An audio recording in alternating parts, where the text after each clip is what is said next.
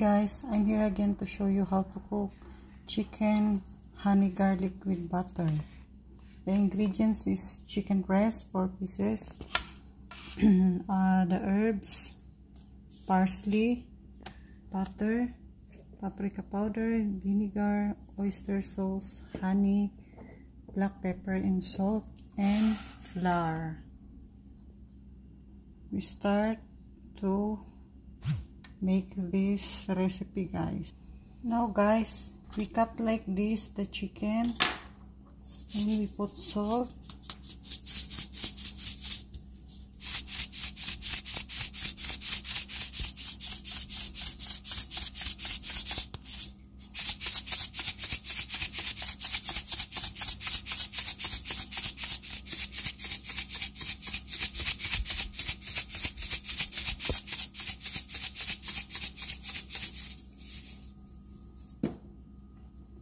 we put black pepper,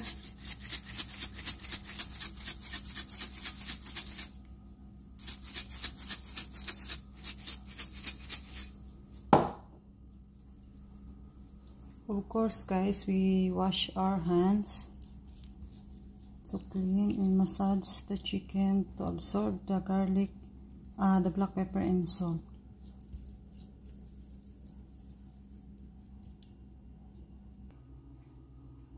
Now guys, next this is the flour. We put sweet paprika and mix it a little while, black pepper and salt also. Pinch salt to be sure that the ingredients is nice later after cooked. And this is the chicken that we soak in the black pepper, paprika, sweet paprika and salt, and we put it here on the flour.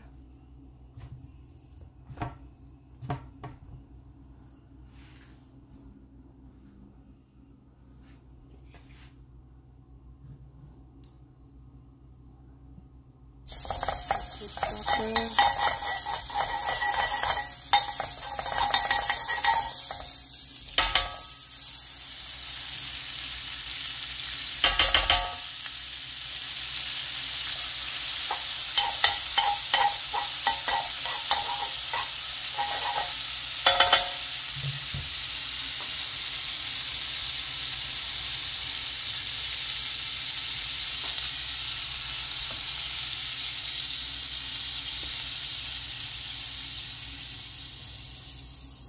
Put the chicken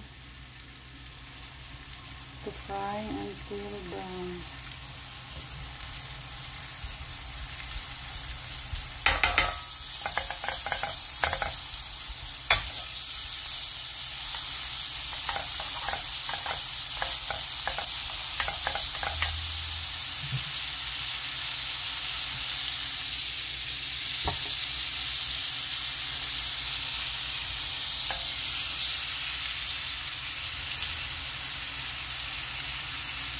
We leave the chicken until cooked to just brown, 20 to 35 minutes guys. And this guys, milk and butter, we put it here.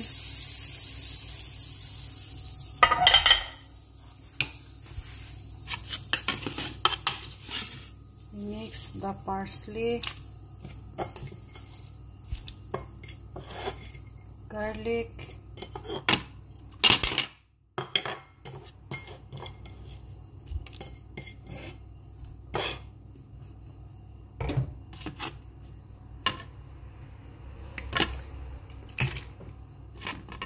2 spoons vinegar,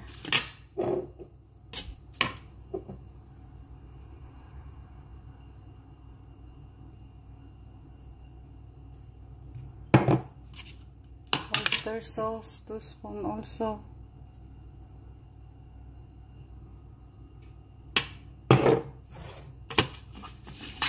mix it all, and honey. We put honey 2 spoons.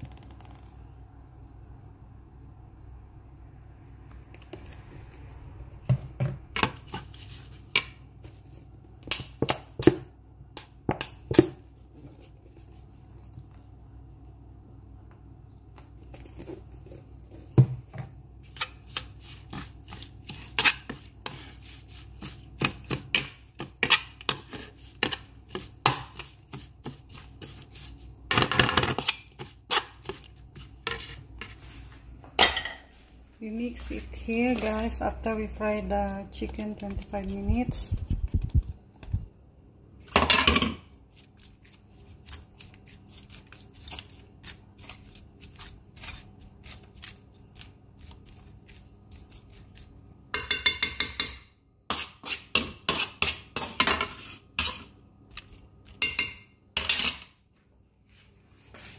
This, guys, we put on the oven 20 minutes again to cool the chicken. And this, guy, we put already on the oven again the chicken after fry 25 minutes. We put on the oven after 20 minutes to ready to serve, guys. My garlic chicken butter breast chicken. Don't forget to like and share, guys. After 20 minutes, guys, this is my garlic chicken breast finished, ready to serve. Yum, yum. Thanks for like and share, guys. See you on next vlog. Bye bye.